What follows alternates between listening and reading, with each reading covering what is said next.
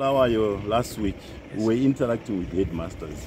My message to teachers and headmasters was that they need to upgrade their qualifications. And I said to them, there was a time when people, holders of ZJC, were teaching. Holders of O-level without teaching qualifications used to teach. And I motivated the teachers and headmasters that they need to upgrade their qualifications. If they have diplomas, they can have first degree.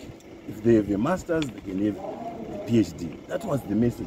I never said for you to be a headmaster, you need to have a PhD. That was a misconstruction, misinterpretation of the message that I gave to headmasters.